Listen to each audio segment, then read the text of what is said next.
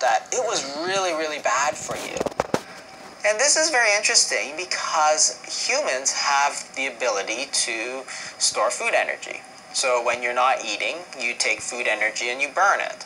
That is your fat stores or your sugar stores, you'll just burn it. That's the reason you don't die in your sleep every single night. So simply by letting yourself digest this food, you will prevent the fat from being stored on your body to make you sick. Nothing is more logical, yet as soon as I started talking about this, there's so many doctors that thought, oh, that's really bad, your metabolism will go down, this and that. And it turns out they were all myths. People have been fasting for thousands of years without problems. You have a solution that is completely natural, yet all the health professionals that I dealt with were saying, you shouldn't do it, you shouldn't do it, you shouldn't do it.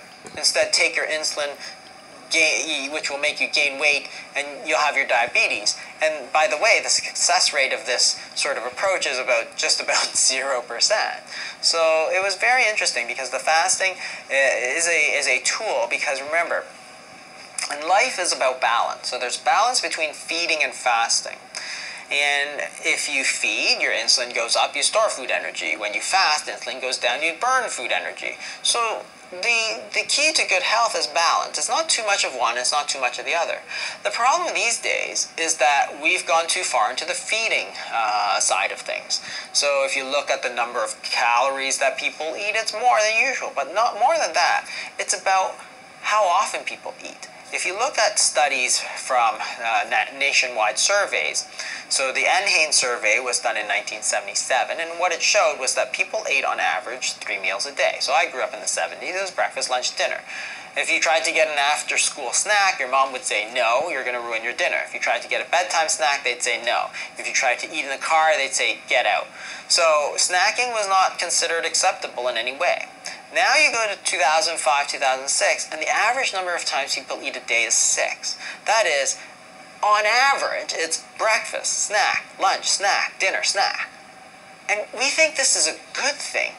It's like, but how is it good? If you eat more times in a day and you eat more total food, you're going to gain weight because that's just the way it is. So why would you tell people to eat 6 times a day? You should be telling them to eat less times a day, because as you don't eat, your body is forced to burn off that sugar, which is causing the diabetes.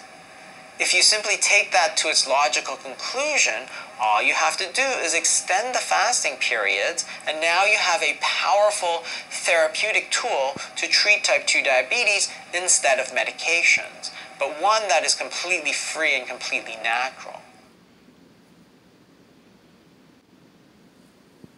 If you understand that the main problem in type 2 diabetes is the too much sugar, and it's too much insulin, which is driving all this storage of that, then you can say that, well, if the problem is too much insulin, how am I going to lower my insulin? So one of the easy ways to do that is to reduce the carbohydrates in the diet. But there really are a lot of different types of carbohydrates, and some which will have a strong insulin effect and some that won't. So the ones you really have to avoid are the refined processed carbohydrates. So if you take something such as white bread, for example, it's not natural. It's not a natural product. You've taken the wheat berry, you've taken off all the fiber, you've taken off all the fat, and really left a product that is very highly concentrated in glucose, and then you crush it into a very fine powder, which lets your body absorb it super quick. So we know that when you crush stuff into a powder, it gets absorbed. So if you think about illicit drugs like cocaine, for example, there's a reason they crush it into powder, because it gets absorbed very quickly, unnaturally quickly. The same happens when you grind flour in one of these new mechanical processing plants. It gets ground into very fine powder. If you throw flour in the air, for example, you get this big cloud of dust, because it's a very, very fine powder. As opposed to, say, a wheat berry, which is a giant berry.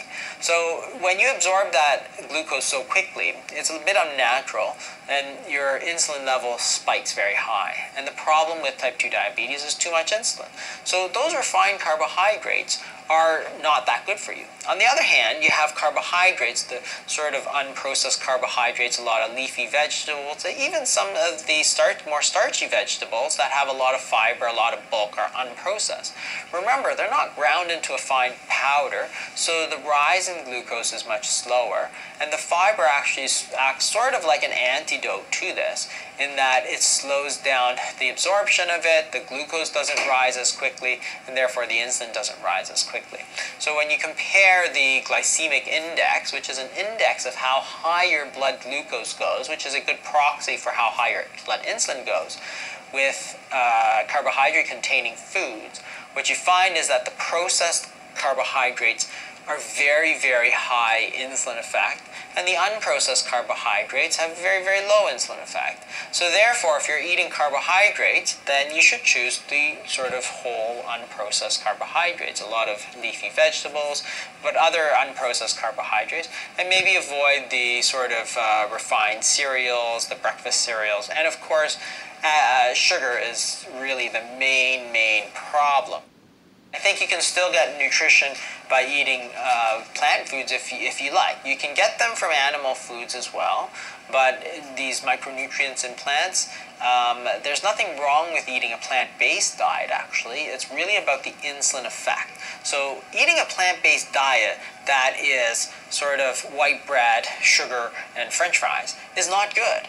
If you eat a whole plant-based diet based on lots of leafy vegetables and unprocessed carbohydrates, you can do very well. So in fact, you can look at places like Okinawa, where they ate mostly sweet potato, a lot of unprocessed foods, but very high in carbohydrates. They did fine. What they're not eating, a lot of sugar, and they're not eating any processed foods. So you have to be aware that I'm not against carbohydrates per se. You can do very well with carbohydrates. It's really the insulin effect. So the insulin effect depends on two things. One is the processing that goes into it. And two is the frequency of how you eat. If you look at traditional societies, or even go back to 1970s America, you're eating 3 times a day. Breakfast, lunch, dinner.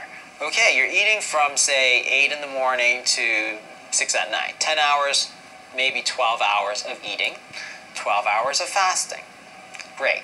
You're nicely in balance. Now, the minute we get up, people say, oh, you got to start eating, and keep eating until you go to bed. It's like, wow, now you went from, say, 7 a.m., when you woke up, somebody told you that the minute you wake up, you got to start shoving, like, food in your mouth, till like 11 p.m. Now all of a sudden you're spending your whole day feeding and no fasting. And you're completely out of balance.